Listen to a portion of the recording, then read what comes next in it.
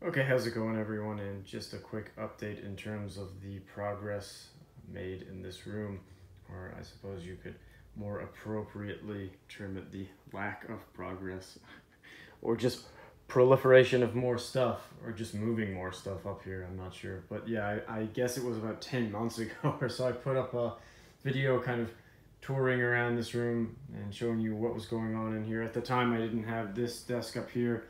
I've got my Tata Vuelich stick up there with a Samsung 32-inch HD TV, and you can hook the PS3, PS4 up to that. A nice setup there. Really great for Darius Burst on the PS4. And well, the big thing to show you is I've finally unboxed and dusted off the Vega Junior JAMA Supergun, and it is in the room. Yes, you'll remember 7 years back, the very first arcade PCB gameplay I put up was on this thing with the Sunset Riders arcade board. And at the time in the old setup, this Supergun was on. A new, well, not a new one, but newly moved into this room, this desk back in the day. And so the Vega Junior was on top of it, and I had like an old dresser behind it with an absolutely massive 32-inch Trinitron CRT behind it. Kind of like my first makeshift arcade setup, and that was before I got any of my candy cabinets. But what I plan to do in this room is kind of move this, and this is an old disc from way back in the day that I got in Japan. Move it on this wall, put one of these, either the Philips or the NEC PC 31 kilohertz CRT on top of it, and get the Vega Junior hooked up to one of these monitors with XRGB2.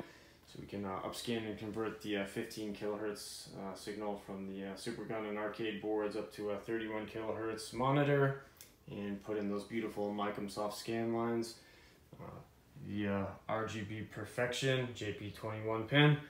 And yeah, so I think that will be quite nice. I don't know if I've ever showed you this, but this actually opens up like that.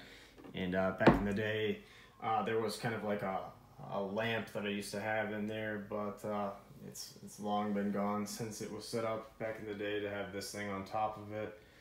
But I guess that is about it for right now. I know it looks a little bit messy. I still have not opened up the this NEC 19-inch AccuSync. Maybe I'll put that monitor up on top of this. I'm not sure, but lots of bags of stuff. The recent Toys R Us closing.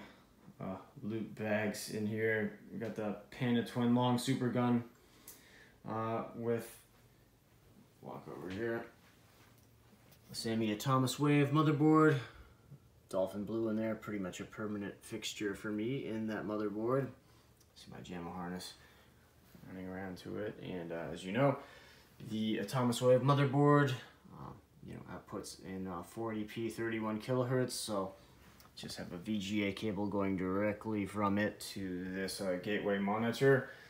Arcade perfection, just as though you were playing it on something like a Blast City cab in 31 kilohertz mode, or any other number of I guess the Thomas Wave SD cabs were configured to run that way as well. Plenty of other 31 kilohertz candy cabs, but yeah, pretty much the same thing with that. I guess that's about all I had to show you. One of my goals with this setup and the setup downstairs in this new house is to kind of downsize in terms of how many CRT monitors I have set up. I mean, I'm not sure I'm accomplishing that very well at all, but if you kind of figure that I probably have like 30 plus, I'm trying to kind of have maybe a little bit less than half of that configured and running at one time. I've still got all the old TVs and monitors, but a lot of them, they're still in boxes here in various places throughout my new house, closets, the garage, what have you. So, and I'm not going to get rid of anything. I'm going to keep it all, but just maybe have a little bit less configured at one time. So instead of 30, maybe 15. Something like that. I know it still may sound pretty nuts, but yeah, I'm gonna keep all my old stuff, obviously, and if something ever dies out or is not something that can be repaired, then I'll just go into the closet and bust out one of the many other TVs or monitors that I have. But yeah, anyway, obviously these bags of trash and well, it's just boxes of stuff, figures, collectibles, stuff like that. Move it out of here, clear it up, get this on this wall. We'll have a couple of things running on this side, and then keep everything that's over on this side as well. And yeah, as far as the progress for the downstairs games room, it's pretty much I would say 75% in completion. So I should have a game room tour within the next couple of months here.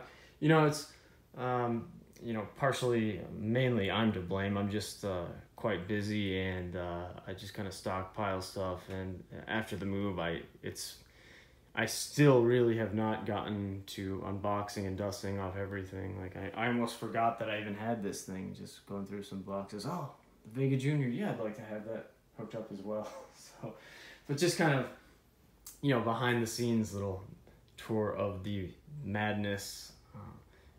In terms of how it's transitioning to what will hopefully one day be nice and tidy set up. I'm not as big of a fan of the YouTube gaming channels that are high production quality kind of television program type of arrangements where I've always appreciated more of the just personal, I suppose, gaming vlogs, you could call them, where you just get kind of an intimate behind the scenes look at what people are doing and kind of step-by-step progress sort of videos in terms of what they're working on, repairing, setting up, anything like that. So I've always tried to do that myself, and really enjoy, Luke Morse 1 is just really done the best videos in terms of that, and he's actually recently put up some videos of his setups in his new place, and